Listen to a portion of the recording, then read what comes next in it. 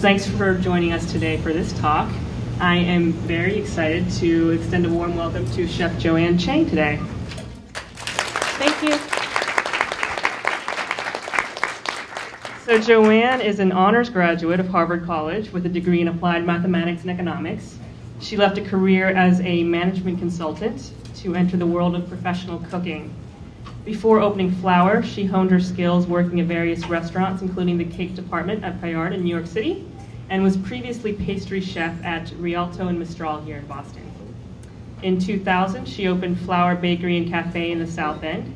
Since then, she's opened 3 other locations, including Fort Point Channel, Central Square, and Back Bay. In 2007, Joanne opened a Chinese restaurant in the South End called Myers & Chang with her husband, Christopher Myers.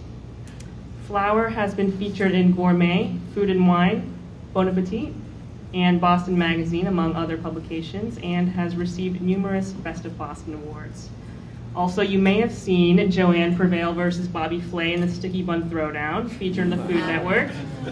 And most recently, Joanne was awarded the 2013 Share Our Strength Chef of the Year Award for her involvement with the No Kid Hungry campaign. So congratulations, Joanne, and thank you very much for joining us today. Thank you for having me. So you just released your new cookbook yesterday, actually, right? So you must be ramping up for a very busy month of book touring. Yes, when the first book came out, and I actually did come here to Google, and you guys welcomed me just as warmly last time, so thank you. When the first book came out, I said to my publisher, so is there a book tour? And they said, no, we don't really do that anymore. I think with bloggers and Food Network and all of that, they really were putting all of their energies and monies in people who they knew would get a big audience. So they didn't book me anything, which was fine, and then I did a lot of stuff locally, and then I went to New York once. This time around, I don't know what has changed. I've never really asked them what happened. I think the success of the first book helped, and I think, I'm not really sure actually. So this time, the book came out yesterday, and I'm going to the West Coast, Toronto, the Midwest, and Texas all in the next couple of months. So, wow. You know, day trips here and there, and then 3 and 4 day trips and taking advantage of being like out in the West Coast. So I'm pretty excited. I've never really traveled for the book, so I'm curious to see what it'll be like. Like when I come to Boston, most people know Flour, and it's easy for me to talk about it, and people have questions that are all relevant to what I do every day. So I'm very curious to see what happens when I go to a place where nobody's ever heard of Flour or me, and I'm hoping it's like not 3 people and me, but we'll see. We'll see. I think it'll be more, but what's your what's your favorite city that you'll be going to? Oh, that's a good question. Well, we're going to San Francisco, which I'm really excited about. I don't get there very often, so I am excited to go there. And then we're also I'm going to Dallas, which is where my parents are, so I'm excited to be able to do that. Cool. So I imagine you have a lot of fans that come out to see you. Clearly we have quite a few here at Google. What is the oddest encounter you have had from a fan at one of these events? Oh boy. I mean, there might be a weird encounter after this, I don't know. Exactly. If I'm describing you right now, I still think you're wonderful. So last night I was actually at Wellesley Books, and when I came home, my husband said, so how was it? And I said, this was like the first book signing that I've done where there wasn't some crazy person like who came up to me. Every now and then there will be somebody who is extremely enthusiastic about either me or sticky buns or pastry. I mean, it could be anything. And I don't think it's personal to me. I think they just latched on to whatever it is about, you know, me or the book that has resonated with them. And usually at book signings that are kind of out in the world versus here where I feel like there's probably, hopefully nobody that crazy, there's always somebody who will stay at the very end and stay at the table and want to talk for about 3 hours. And I'm always trying to, you know, and of course I love talking to people who love Flour. I love talking about baking, and I could talk for 3 hours about the book. So it's not that, you know, talkative people, you know, are weird. It's just sometimes there are fans who get a little bit too intimate and want to know details, and I know, guys. Yeah, and I'm just I'm just not ever sure how to graciously kind of back away from that. I had one woman who basically followed me from book signing to book signing the first time around, and every time at the very end she waited until everybody left, and she spent a lot of time stroking my arm and telling me how much she loved me. And I mean, she was very, very sweet. And it was one of those things where I just felt bad because I didn't know how to. It would be better if she were like really rude, because then I could say, I don't want to deal with you. But she was so nice. So what do? You're too nice? I didn't know what to say. Try that next time. Yeah. So why did you decide to come out with your second cookbook? You know, the second cookbook, after writing the first one, I definitely knew I wanted to write a second. I really loved the whole book writing process, but I thought that the second cookbook would be Myers and Chang, which is the Asian restaurant I own with my husband in the South End. And in fact, I had already started testing recipes and was ready to write a proposal to send off to Chronicle. And when the first book came out, immediately readers were sending me, emails or tweets or Facebook posts or whatever, saying, I really love the book, I'm making such and such, what happened to this recipe, what happened to that recipe? And it hadn't occurred to me, I thought the first book was relatively complete until I started getting all of these inquiries, and people were asking about the egg sandwich, or the brown sugar oat muffin, or the lemon ginger mousse, or other things that we do at the bakery that I just, for whatever reason, had slipped my mind. So I started to get a number of these inquiries, and about the same time, my publisher, Chronicle, reached out and said, we would like to do a second book with you.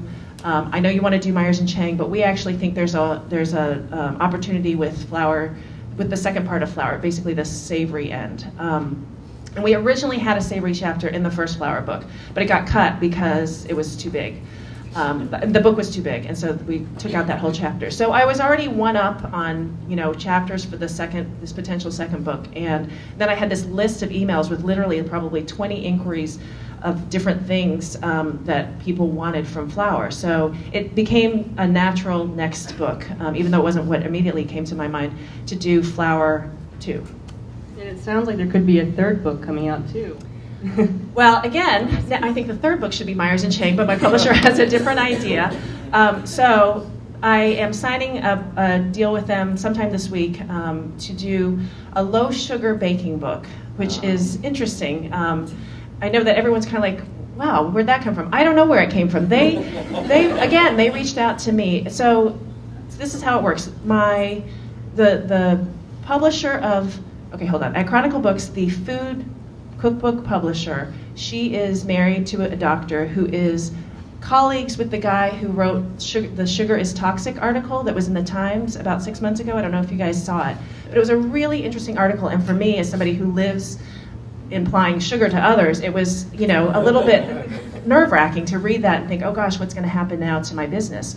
It was the same fear I had, when we first opened Flour, and Atkins diet was a big thing, and no gluten and all that sort of stuff. So anyway, the editor, she called me and said, we are really interested in thinking about what the future of baking might be, because they spend a lot of time looking forward to trends. And so in order for them to come out with a gluten-free baking book today or a paleo baking book today, they have to know that it's something that's going to be popular like 3 or 4 years ago. So she's anticipating that low sugar will be something that will be interesting in 3 or 4 years, or 2 or 3 years. And so she asked me if I would be interested in considering it. And honestly, for me, I thought, I read that article, The Sugar is Toxic, and I do know for myself, I eat a lot of sugar every day, and I know how it makes me feel. I get that sugar rush, I get really energized, and then I crash. And I've just gotten used to it. It's just kind of what I do. But if I were trying to eat more healthily, or if I were raising a family, and if I was just trying to be more thoughtful about how I eat, then I would want to reduce my sugar. And so I tested a bunch of recipes, because I didn't want to say, yes, I'll do this book without knowing if it was even possible. And I tested 2 really popular recipes from the first baking book, the banana bread and the oatmeal raisin cookie. And I was able to successfully make both of them with either a third or half the amount of sugar that's listed in the book. And in fact, I made them for the bakers at the Flour South End location, and most of them preferred the new low sugar version to the current version. So to me, that was a really good sign that one, it can be done, and then 2, that it would be fun. I really enjoyed the whole process. Baking is, it's fun and creative when you get to do things like this. When you're doing things every day, it starts to get a little bit monotonous, and then you get thrown a challenge like this, and then you're kind of reminded of why you got into it in the first place. So that's the next book. I did ask my publisher if I was allowed to talk about it, because at first we weren't going to talk about it, and he said, yes, as long as we don't tell the publishing world. So I don't know if there's anybody in here. It'll be on YouTube. So. Well, I think they don't want it like in Publishers Weekly, is what I'm assuming. All right, well, we'll make sure it'll stay in this room. In the bubble. So what is your favorite recipe from Flour 2? That's a good question. Gosh, favorite recipe. That's so hard. My favorite thing to eat from the Flour 2 book would be the Queen Amman, which is the butter bread and cake, which is in the party time section of the book. I first had butter bread and cake 15 or 20 years ago when I was in Paris. It was before we opened Flour, and I remember biting into it. It is basically a croissant that is made with extra butter and extra sugar so that it becomes really, really crispy and caramelized on the edge and then still flaky. It's, you know what? You know this whole thing with the cronut? I'm sure you guys all know about it. It's sort of like that. It's got the same thing that the cronut has going for it. It's got the crunchy on the outside and the flaky on the inside. So when I first had it, 15, 20 years ago, I remember thinking, if I ever open my own place, we're going to make Queen Amman.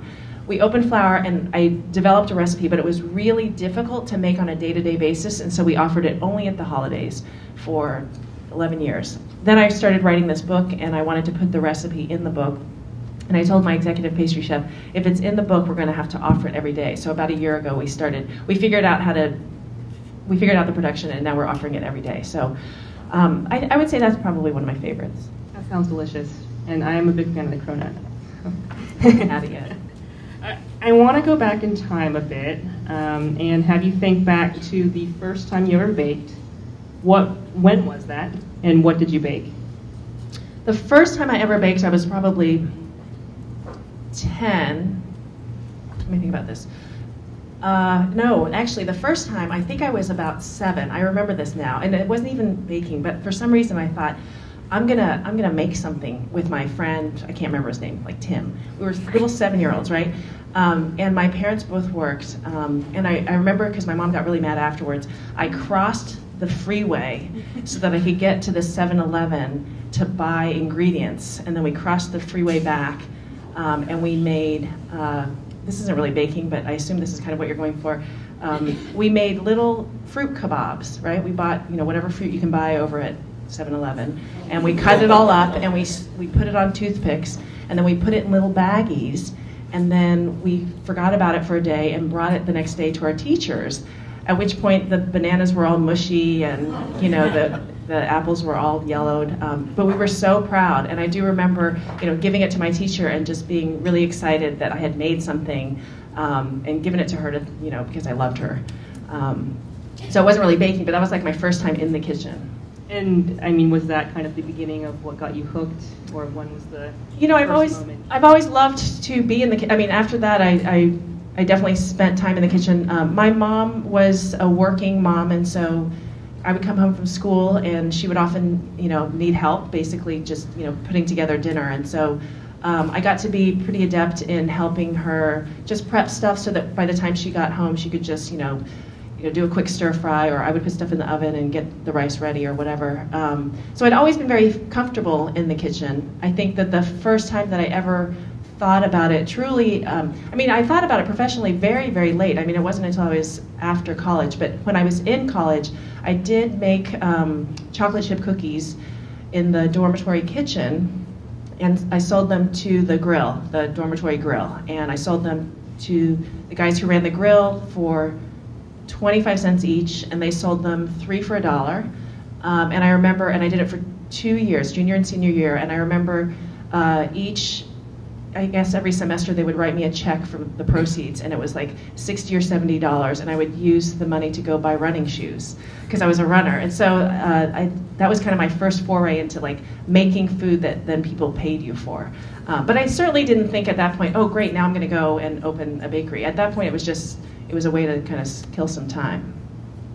So you mentioned running shoes, and I did read how you ran every single Boston Marathon from 91 to 2006. So is that your strategy, run a marathon, eat 20 more sticky buns? No, I don't run as much anymore, which is unfortunate because I really do miss it. But I definitely think that, when you're working all day in a kitchen and you're surrounded by food and you're eating food all day long, there's something that's just very relaxing, and for me, it's good for my mind to kind of go out and go for a long run. And so for years, that's kind of how that was like my thing. I calmed myself down, and it was like my little Zen thing. I'm not like a speed runner. I mean, it took me like 5 or 6 hours each time, so just plodding along. But it's just something that definitely helps balance the amount of eating that you do all day long. You're a Harvard graduate and former management consultant turned chef restaurant owner. So I come from your stereotypical Asian household. So the first thing that I would like to know is, what did your parents think when you quit your management consultant job to become a pastry chef? That's a great question. So when it happened, it wasn't quite as black and white as that. I didn't say I'm quitting and dropping everything and going to do this. I was at the end of my second year as a management consultant. And that's typically, at the time, that's when people either went on to business school, or some people were staying within the company and they were going to just kind of keep going up and up within the company. And I didn't want either of those. I didn't want to stay, and I definitely didn't want to go to business school, and so I was kind of stuck, and I didn't know what to do next. And I'd always loved to cook and to bake, and so I thought, you know what, I'll take a year off, and I'll try cooking professionally and see if I can support myself for at least a year, and then I'll figure out what I want to do. So that's kind of how I sold it to my parents. I didn't have this plan that it was going to be a career change. It was just taking a year off to do something that I enjoyed. And so I think that for them was a little bit easier to swallow than if I had said, I'm chucking the whole thing and I'm going to go become a chef. And you know, they were cautiously supportive. I think they were definitely very nervous. I was 24, and you know, if you're 24, you think you know everything, but if you're 50 like my parents were, you think that the 24-year-old knows nothing. And so they were just really, really nervous. How are you going to support yourself? You're leaving this really stable job. It's got a lot of benefits. You're not going to have health insurance. What are you going to do? So I think they were more concerned about logistically, how was I going to survive for a year? And then when it became clear that it was more than just kind of a passing fancy, at that point, I think they saw how happy I was, and I was able to kind of make it work financially, and they were more accepting. And then as I got pastry chef jobs, it seemed even a little bit more legitimate in their eyes. And then when we opened the bakery, then it was a real thing, and so they were okay with it. And now they love it. Now they come all the time, and they go to all the bakeries, and in fact, they will always do kayak or whatever to find out what hotel they should stay in. And they'll send me an email and say, okay, this hotel, how far away is it from the bakeries? And I'm always like, Mom, what about how far away is it from me, the one you're coming to visit? They will come for a week, and I might see them 3 times, but all the staff will see them dozens of times. Do you have any siblings? I do. I have a younger brother who went to MIT and studied mechanical engineering, some sort of engineering, engineering of some sort. He's brilliant, and he worked for years for Harrah's out in Las Vegas doing some of their something computer related. And then he just recently took a job with Darden Corporation, which owns Olive Garden, Red Lobster, Capitol Grill. So he's technically in the food business now, but he's still on the computer, and he's assistant to the CFO or something. I don't really know. Sounds really smart. He's very smart. He just got his first patent. I was very proud. If you had siblings, maybe you could deflect some of the attention in those early stages when you were trying to switch over. If your younger brother was doing something else. Oh, because at that point he was here at MIT, like getting his, mechanical engineering degree. I think they were very proud of him, as they should have been. So you opened Flour back in 2000. What were your greatest challenges in those early days? Oh man, something that I think I forget about, and I don't know if it's just one of those survival things that you do, is the entire first year of opening the bakery, I wanted to close it. And in fact, I have a diary that I kept at the time, and there's an entry about the 10th month where I said, can't wait to sell this place. Mom says I should keep it at least a year. I think at that point I told my mom this isn't really working out, I don't really think this was a good idea, and my mom was just like, just keep it for a year, I think just to save face, to say that you at least did it for a year, and then you can sell it. And the biggest challenges for me were that I had this vision of what I wanted the bakery to be. I had recipes, I had, in my head all these wonderful scenarios of customers coming in and getting, great friendly service, and, the milk pitcher was full so you could put milk in your coffee and then you get your beautifully packaged pastry and go home and enjoy it. You think about that when you're planning a bakery. And then the reality is the customer comes in and the staff member is busy talking to their, co-staff member, and the milk pitcher isn't full, and they pack all the pastries smushed in a bag, and you get the email from the customer saying, I ordered all these pastries and I spent this much money, and here's the picture of how my pastries look when I got home. And I really struggled with the, taking the vision that I had and then trying to disseminate that amongst the staff and trying to impart upon them the goal that I was trying to do with flour, and the missions that we were trying to do. And that was the hardest part, for that whole first year, is that I was only one person, and I had a hard time and a really steep learning curve on learning how to delegate, learning how to manage. I'd been a manager, at the various pastry chef jobs I'd had, but that was very different. And all of a sudden I had, at the time it was 12 employees, all of whom were great people. I still keep in touch with many of them, but just had a different idea of what flour should be, on a day-to-day basis. And so that constant struggle of walking in and seeing the place be so different from what I had intended and what I had worked so hard to create, and then going home and coming back and having the same thing happen every day. It's like I kept trying to right the ship, and I would go away for 15 minutes and the ship would go off that way, and then I'd come back and right it and then it would go off again.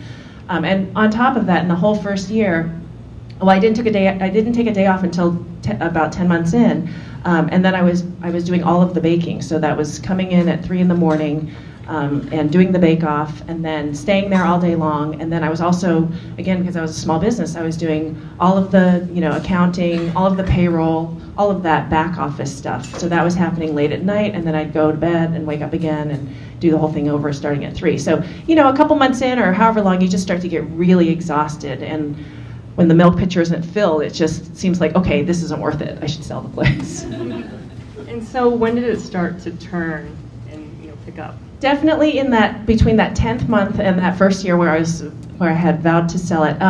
The key where it started to turn was I finally had staff that I trusted. And not that previously I didn't trust them, they were all very trustworthy, but I meant I finally had staff that could do what I did in the way that I wanted them. And so for me, the big thing was opening. It is being the first person to turn on the ovens, to take all the pastries that are ready to go, to put them in the ovens, to mix the batters, and get everything ready so that by 7 a.m. you can have the pastry display ready for guests when they come in.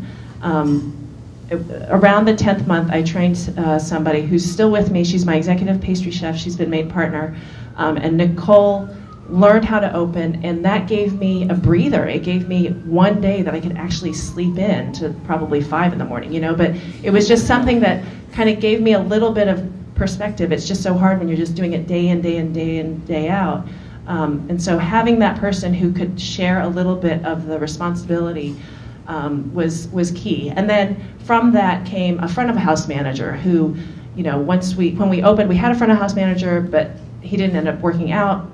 So then we didn't have one for a long time, and by about the end of the first year, we'd hired somebody who was really terrific, so then she could do all of the hiring and training of the counter staff. So it was simply, the key was just getting a team around me that understood what we were trying to do. And once I felt that they understood, then the mistakes became not irrelevant, but they didn't bother me as much. It's like, okay, we all make mistakes, right? And so they would make a mistake, and it's like, that's okay, because I knew they wanted to do the right thing. It was in the beginning when nobody knew what I was trying to do that when mistakes were made, they didn't understand. It was just this constant struggle. So I think a lot of folks in this room have a similar entrepreneurial spirit and may strive to launch their own business someday. What advice would you give to budding entrepreneurs? For me, definitely, it's about creating and developing a team of people that surround you and who believe in what you do. Because, I remember in that first year just thinking, man, did I do this wrong? I should have gotten a little kiosk that was just manned by me, and with a little like commissary kitchen where I would be the only one baking, and then the only one selling, and then the only one washing dishes, because I was feeling like I'm the only one who can do this right. And so for people who want to start their own businesses, unless you're a one-man show, you need to rely on other people. And so the biggest advice that I tell anybody, usually people come up to me and they say, I want to open a bakery, what do I do? And I mean, it is creating those relationships around you and developing people around you who understand what you're trying to do and who believe in it and who can help you get to where you're trying to go, because you really can't do anything by yourself. When I was planning for the bakery, I was in New York City working at Payard, and at the end of my stint at Payard, I spent about 3 or 4 weeks with Amy Sherber of Amy's Breads. She was very generous and said, yep, you can come and hang out with us for a month and learn what you want to learn about bread. And I asked her, like, in exchange for my working for a month, can I pick your brain for an hour or so? So at the end of my month there, I asked her the same question. I'm like, I want to go open my business. What do I need to know? And she said, human resources. You need to find people. You need to find people. You need to find people. And sure enough, the very next day, so I had ended my internship. My mom came to New York to pick me up. I had like 2 days in New York with my mom. And the very next day, after my goodbye interview with Amy, she called me the next morning and said, is there any way you can do the whatever shift, because so-and-so just walked out. And I couldn't, because my mom was there with me and we were getting ready to leave, but it just really hammered home that, man, without people, you can't do that much. You can have a great idea, you can personally be a great baker, you can be a great salesman, but unless you're willing to do every single thing on your own, you're not going to succeed. Yeah, that's great advice. So here at Google, we are always trying to innovate and stay ahead of the curve. As a chef, how do you innovate? That's a great question, because we have challenges in that area, in that for us, people who come to the bakery, I mean, I think at a certain point you have to just decide what is your audience and what are you trying to do, and to be true to what you want to do. So we try to innovate, we try to add new sandwiches, we try to change things up. We are physically limited by what we can produce to a set number of, rough number of things. So we can't just constantly add things. If we add something, we have to take something away. And what we have found over the years that it's really, especially as flour has gotten bigger and people associate us with certain things, it's really difficult for us to innovate without pissing off a lot of people. We tried last summer to change the turkey sandwich. I don't know if any of you guys are turkey sandwich aficionados, but my gosh, you would have thought I stole people's first child. I got so many emails like, what did you do? Why did you do this? What is wrong? And for every person who was upset, we probably got 10, what's wrong with you, to 1, we really like the new sandwich. So we stuck it out for, I think, 6 or 8 months, and then I was continuing to get the emails, and finally we just said, okay, let's just switch back. So it's hard for us to try to come up with new products. But in terms of innovating, in terms of how we run our business, we are constantly trying to think of ways. You guys are an inspiration. What you guys do within the company to try to create good working environments and to foster creativity, it's all stuff that, I read all the articles about Google and I think, what can we do from that to help inspire the staff who work for me? I mean, we have a very different group of employees. A lot of them are, it's their part-time job because they're in school, or they've taken a year off from something and then they're moving on. So there's definitely a different environment, but there's still the same capacity to inspire people to take that moment that they're working for us at Flour and be the best flour person they can. So for us, we try to innovate in terms of how do we energize them and get them excited and make them understand that even though this is only your part-time job and you're only here for 3 months, it's still really important for us that you view this as if this is your life goal, to be the best counter person or baker you can. And so we spend a lot of time thinking about how, and we brainstorm a lot, and we just think about what we can do, what we can offer to the staff to give them that environment. How did you decide on the name Flour Bakery?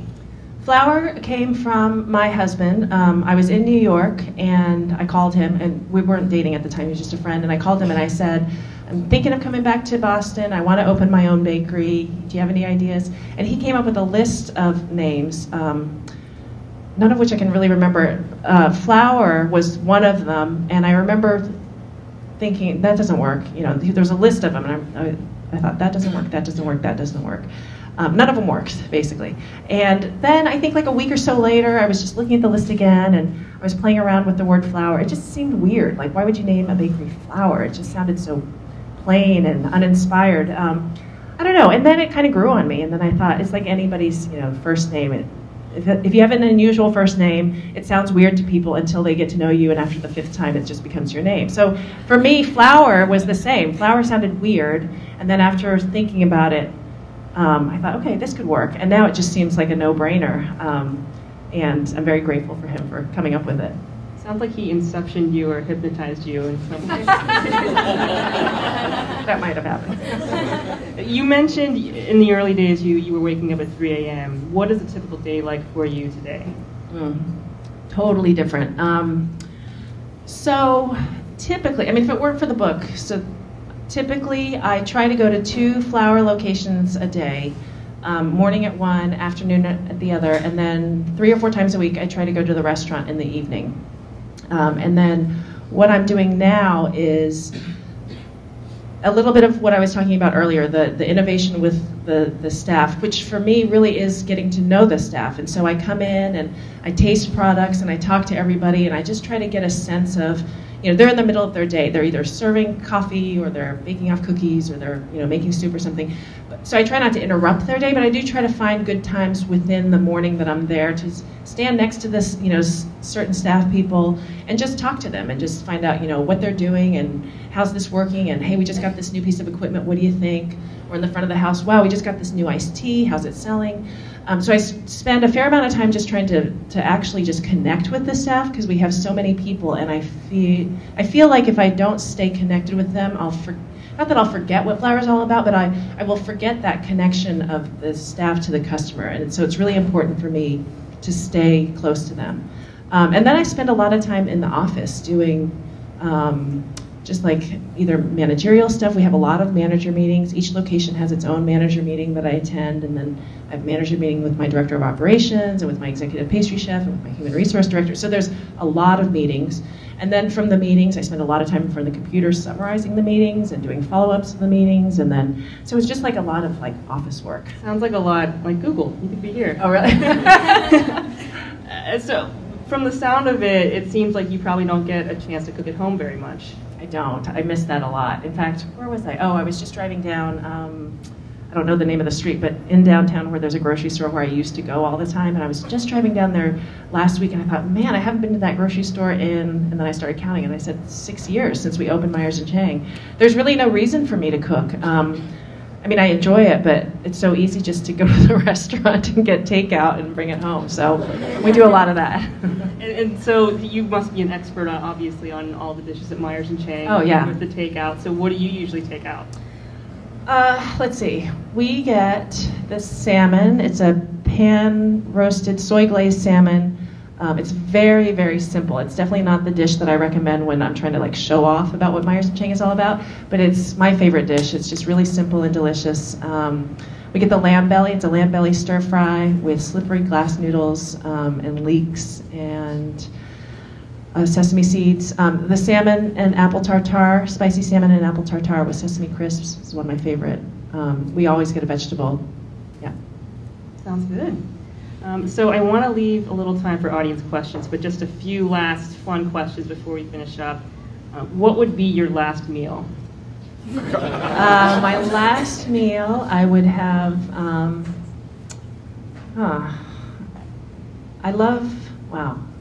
Okay, I would do lots of things. Cheating.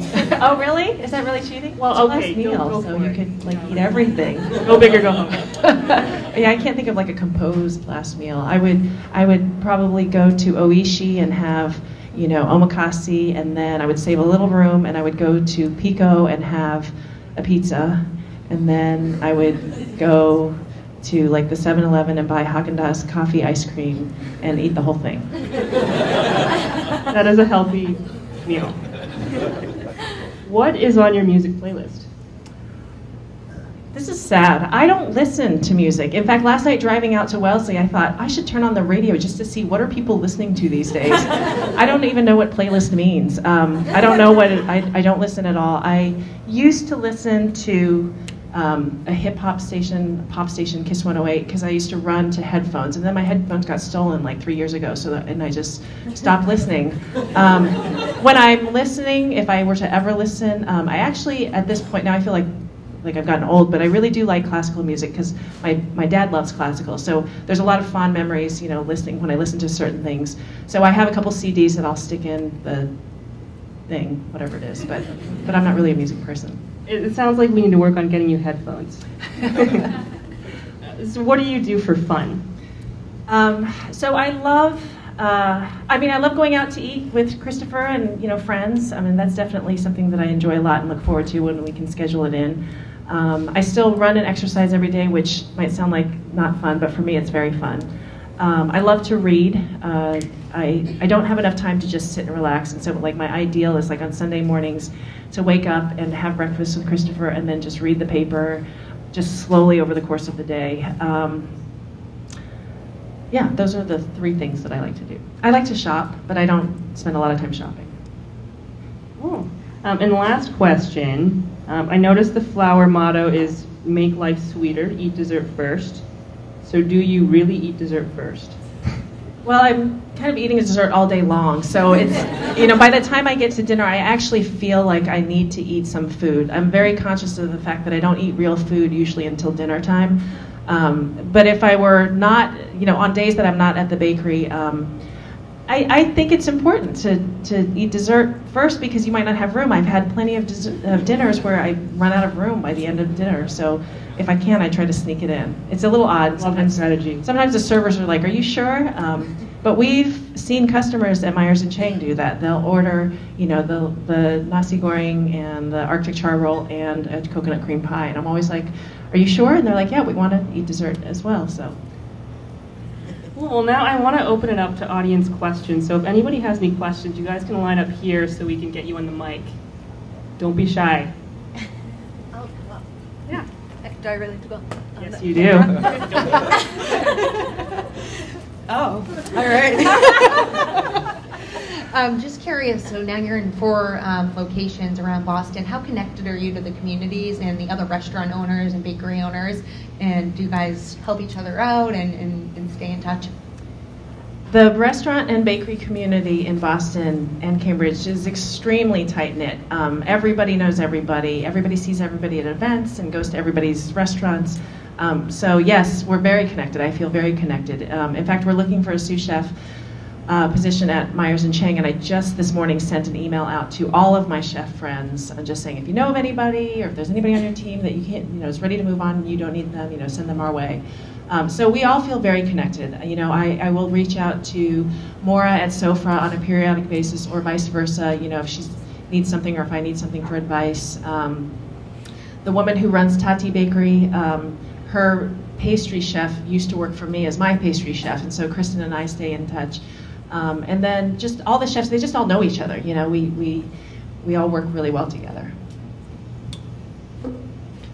So I was just wondering, I like to test around the kitchen as well quite a bit, but I never actually remember the recipes, so I didn't know if when you go into testing a new recipe, do you take down the measurements or kind of what's your process for doing that so you can remember it again? I definitely write it down first. So one of the things I tell people when I'm doing a demo, for example, is, like when you're watching on food TV and they have all the little cups with everything all measured out and then they go boom, boom, boom and it's done. That's actually how I bake. And so if I'm testing a recipe, like right now I'm in the middle of this low sugar thing, I write down a recipe that in my head I think will work. And then I go and I measure everything out.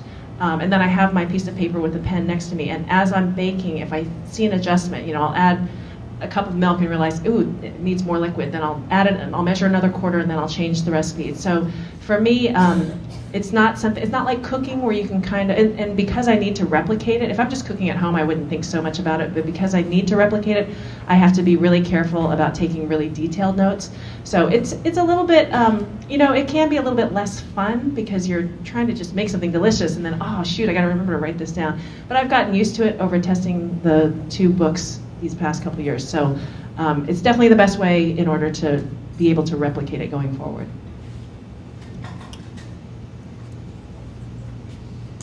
So you have a few successful businesses that you've started. You've written a couple of books. At this point, you said that you make it into some of your businesses some of the time, depending on what you can fit in the schedule. So they're obviously sustaining themselves in ways that was not possible at the beginning. How self-sustaining are your businesses, and what's next for you, given that you've been able to free up some of the time in your schedule? Sure. The businesses at this point, if I were to just drop off the face of the earth, there's a couple things that I do that I'm still the only one who does. But it wouldn't be hard to teach somebody. So for example, payroll, which happens every other week. I have an HR person, she runs payroll. She talks to all the managers to make sure everybody's time clocks are correct. But I physically enter it into our accounting system because I want to see how much we're paying everybody. But that's not, that's easy enough to just, if I were to move to Tahiti, I could just teach her how to do that part and she could do it. Honestly, I think that's like the only thing that I do that I have, and I field a lot of the emails. So we get a lot of emails from, either complaints or requests for information, and I tend to answer, or charity requests, and I tend to answer most of them, especially the complaint ones, just because they are important to me and I want to stay on top of them all. But that again, I could also easily give that to my director of operations. He would gladly do all of that for me. I think what would be missing, and it's one of the reasons why I don't want to not be at the bakeries as much as I can, is the connection that I have with the staff, trying to make them understand like the story of flour. And we're at this point where some people call us a chain, and I don't want it ever to feel like that. And I imagine, we were talking earlier about how Google's gotten really big, and I'm sure that whoever the big people are, like, wish it were still small. And so trying to maintain that small company atmosphere, even though it's gotten bigger, is something that I think I'm uniquely positioned to do, simply because I don't have a job title. My executive pastry chef, she's in charge of pastries, so she spends all her time actually like working on pastries. And HR person, she does HR, but for me, I'm just owner. So what do? I try to make sure that the place that they are working at is what I intended it to be, because I think it's very easy without guidance for it to just kind of, like I was saying earlier, just veer off. And not necessarily in a bad way, but just in a way that's not what I intended. And so it's not that my way is the right way, but I think there's something to be said for running a business that has a clear vision. And if there's not one person or one whatever group of people that's kind of setting the vision on a daily basis and having that be their focus, I think it's easy for companies to kind of lose their way. And so I don't know if that really answers your question. It's not like a specific job thing that I do I do it consciously, but there's not like a list of things that I do to do that. It's just kind of how I try to stay connected to the various bakeries. And what's next? Oh, and what's next? So, writing the second book, or the third book, and then after that, the Myers and Chang book, definitely. No, this time I made Bill, my publisher, I made him commit to this. I said, okay, so I'll do this one, and he actually had a good point. He said that with the timing of it, if I do the Myers and Chang book, it will come out at Myers and Chang's 10th anniversary, which seems to make sense and works and feels good and all that. So. And after that, I honestly don't know. I've never been one to have a clear, even though I'm talking about how you have to have a clear vision, I haven't had a clear path about what I want to do next. And I don't want to open more bakeries, but I feel like I have to be careful when I say that, because I'm pretty sure when I came here last time, when we only had the 3 bakeries, I probably said the same thing, and yet we opened a 4th. But what's stopping us this time from opening a 5th is that physically we are limited with how we're doing our production. If we were to open a 5th, we would have to build a commissary kitchen, which we don't have now. And so that, for me, if we were to go that route, that's a huge, big next step. That just changes the business model. Because right now I can still, in my head, convince myself that I just have 4 little bakeries. But once you go commissary, then you become commissary. So, you're welcome. An interesting connection to my question, excuse me, is how do you define yourself? I didn't come to the beginning, so I might have missed something you said, but how do you define yourself compared to the other bakeries in the area? Icky's obviously has a different business model, Sure. but the product has a lot of similarities. High Rise, or as we book is called High Price, which applies to all of you. But how do you find yourself compared to the other bakeries? One thing that we try to do is we try to spend a lot of time just staying focused on what we do and not spend a lot of time looking at what the others do and how we relate vis-a-vis them. And so, you know, when I started Flour 13 years ago, it was all about, it was a couple of things. It was, you know, from a food point of view, making sure that that was always a priority, which, you know, it sounds obvious. You're opening a food business, so of course food should be obvious, but it's very easy for a food business after a certain number of years to just kind of go on automatic. And so we spend a lot of time really working on, even though the menu doesn't change much, we are constantly trying to tweak the recipes and make them a little bit better or figure out how to do it a little bit differently so that we're interested, but the customers don't get upset that we've changed something. And then again, part of my kind of mission statement 13 years ago was trying to create an environment that as a customer, when you walk in, you feel like, I mean, it's cheesy, but I always say it's like Cheers. It's a home away from home, and that's what I want Flour to be. I want Flour to be a place where people in the neighborhood come to the bakery and feel like it's their place. And in the South End, for example, where that's the first one, we have a ton of regulars who we know on a very personal level, and they come in and it is their bakery. They tell us what to change, they clean up for us. You know, it's become like a really nice community, and obviously people flit in and flit out, but for me that's something that kind of, I don't even know if it sets us apart because I don't know what the other bakeries are trying to do, but I think all of the bakeries around us, I mean, Iggy's to me, I love Iggy's, but to me they're wholesale, and I know they have the little outpost, I think on Fawcett's. Every Sunday. Oh, really? Okay. No, that's where I go every Sunday. Oh, okay, yeah. I mean, I think they're great, but they're focusing on wholesale, which is different. That's what I say about the business model. Yeah. I think the closest to us at this point, I mean, High Rise is very similar to us, to what we do, but he doesn't do like the fancy cakes, you know, and so we have that focus. And then Tati Bakery, I feel like recently has become similar to what we do. Bread and Butter, which just opened up in the North End, I haven't been yet, but I think it's similar to what we do. I think there's enough out there, you know, enough people out there to kind of be able to have numerous bakeries and just each place be a little bit different just based on their own personalities. I mean, again, I'm not trying to define myself vis-a-vis them, I just try to define myself vis-a-vis what I'm trying to do. And, you know, to the earlier question about what would happen if I were to move or stop being involved every day, I feel like that's what I'm always doing, is just trying to set the tone of the place and the spirit so that when you walk in, it is clear that it's Flour and not just one of the various bakeries that you can walk into. I think we have time for one more question. So from the new cookbook, what one recipe would you say, oh, you've got to try this one?